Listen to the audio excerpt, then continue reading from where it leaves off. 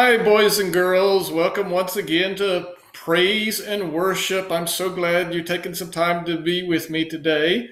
Today, I want to tell you about a man named Saul. Actually, his name was later changed to Paul. Saul became Paul. Pretty cool, huh? But really what we want to talk about is the day that Saul came to see the light. We're going to talk about that in a little while, the day when Saul came to see the light. But for now, there's our light shining. For now, let's begin as we always do. Can you say these opening words with me? In the name of the Father, Son, and Holy Spirit. Amen. And then let's begin by confessing or admitting our sins to God. So once again, would you please repeat after me? Dear Jesus, please forgive me all my sins. Amen. And what does God do about our sins? He forgives them. That's right. Can you say that? He forgives. He forgives them. That means that he takes them away from us. He doesn't even know, it's as if he doesn't even remember that we've sinned. Because Jesus died on the cross to pay for our sins, God takes all of our sins away. It's as if we never did them. That's great, and we thank God for that. Always remember, boys and girls, that even when you do bad things, you sin, God forgives them. All right, well, that's a great thing. It gives us joy, so let's sing about the joy that we have down in our hearts. I've got the joy down in my heart. Way down in my heart. Way down in my heart. I've got the joy down in my heart. Way down in my heart to stay. And I'm so happy, so very happy. I've got the love of Jesus in my heart, down in my heart. And I'm so happy, so very happy. I've got the love of Jesus in my heart. What else you got? I've got the peace that passes understanding down in my heart. Way down in my heart. Way down in my heart. I've got the peace that passes understanding down in my heart. Way down in my heart to stay. And I'm so happy, so very happy. I've got the love of Jesus in my heart, down in my heart. And I'm so happy, so very happy. I've got the love of Jesus in my heart. I've got the wonderful love of my blessed Redeemer way down in the depths of my heart. Way down in the depths of my heart. Way down in the depths of my heart. I've got the wonderful love of my blessed Redeemer way down in the depths of my heart. Way down in the depths of my heart to stay. And I'm so happy, so very happy. I've got the love of Jesus in my heart, down in my heart. And I'm so happy, so very happy.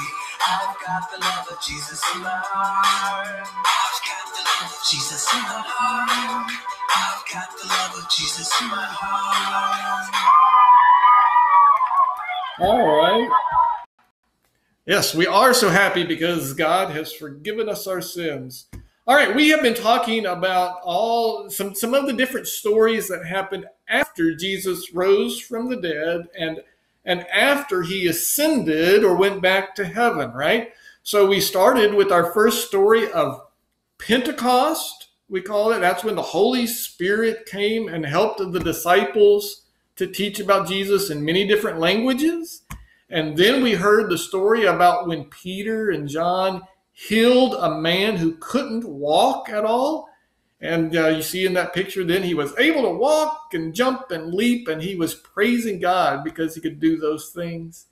And then last week, you remember, we heard a story about when some of the disciples or apostles got thrown in jail because some of the leaders didn't like the fact that they were talking about Jesus. They didn't like Jesus. And they threw them in jail, but an angel came and got them out of jail and told them, hey, you guys, you keep telling the good news about Jesus because that's that important.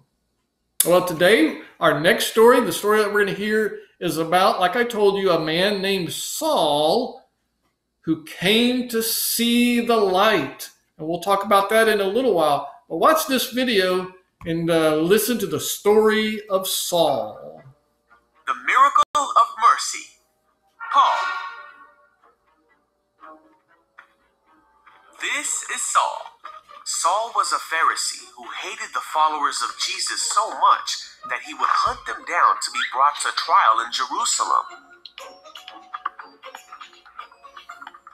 And he would even seek to murder them.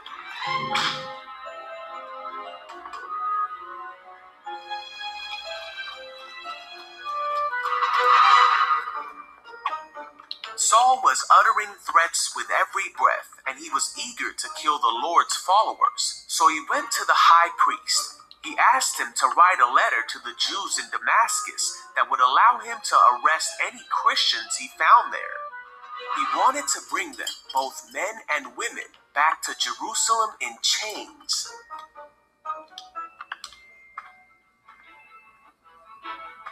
Now Saul went on his way, and as he came near Damascus, a light from heaven flashed around him, and he heard a voice that said, "Saul, Saul, why are you persecuting me?" Saul cried out, "Who are you, Lord?" And the voice said, "I am Jesus. Rise and go into the city, and you will be told what to do." So Saul got up and he opened his eyes, but he couldn't see anything. So the men who were with Saul led him into the city. After 3 days, a man named Ananias came to Saul. He put his hands on Saul, and immediately Saul could see again. And with that, Saul became a follower of Jesus. He became the very thing he had tried to hunt. And he immediately began telling people that Jesus is the Son of God, and he taught them about the mercy of God that he had received. And all who heard him were amazed. He then went by a new name, Paul, as he began preaching not just to the Jewish people, but to everyone, despite many difficulties like being imprisoned, shipwrecked, and narrowly escaping death multiple times. Paul continued to preach about Jesus. Paul said that he would do everything he could to save people and help them know God. And that's just what he did in order to reach people who would otherwise be unreached. And many came to know Jesus because of what Paul said. Paul taught many in his day through his letters. But even more have come to learn more about Jesus through the letters of Paul that can be read even to this day.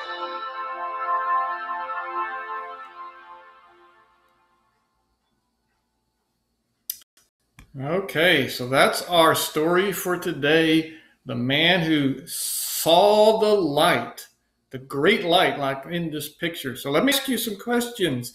Do you remember what his name was? The name of this man who saw the light? It was in the video, and I said it at the very beginning. Well, maybe you said two different names. At first, his name was Saul. Did you get that? Saul was his name in the beginning. But afterwards, after he had come to see the light, know about Jesus, he got a new name. Do you know remember what his new name was? His new name was Paul. That's right. So his name was Saul, but it later became Paul, which kind of meant that he had been given a new life because he now knew Jesus. And when did that happen? It happened, remember, when he was walking along the road to Damascus. Do you remember why he was going to a city called Damascus? Do you remember what Saul was doing for a living? He was capturing Christians and taking them to jail. People like you and me who believe in Jesus, he was taking them to jail. What a bad guy, right? Absolutely not good. He didn't like Jesus at that time. But then on that road that day, this great light was shining upon him. And there he is, this picture of Saul who had this great light shine on him. And it was Jesus talking to him. And Jesus said, "Saul, I'm going to forgive you, and I'm going to make you my child. And I want you to go and tell people about me now." And that's when Saul began his new life as Paul. Remember, he was blinded for a little while because of that light. He couldn't see. But then when the blindness went away, he started preaching and teaching people about Jesus. And like it said, we can even read some of the things that he's written in the Bible, letters from Paul. So Saul saw the light. Actually, he saw the light and was blinded, but also sometimes we say a person has seen the light. That means he's learned something new. And what new thing did Saul learn?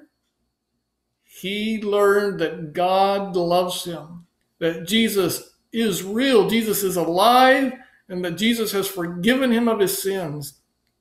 And so he learned all about Jesus and went about teaching everyone about Jesus. Pretty cool. So today's story is about Saul, who became Paul when he saw the great light and learned about Jesus. And that shows us God's grace. And so we're going to sing this song, Amazing Grace.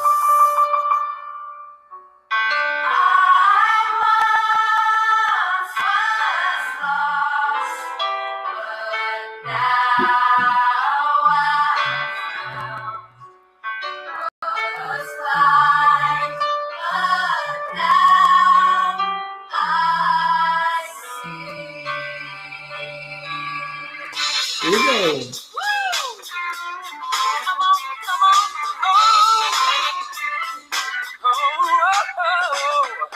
Amazing grace, how sweet the sound that saved a wretch like me. I once was lost, but now I'm found. Was blind, but now I see.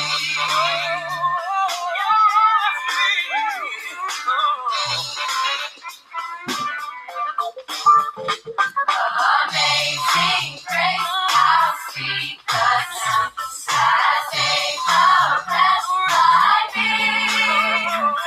I once was lost, but now I'm found. Was blind, but now I see. Amazing grace, how sweet the sound that saved a wretch like me. I once was lost, but now I'm found. Was blind, but now I see. Was blind, but now I see. Was blind, but now I see.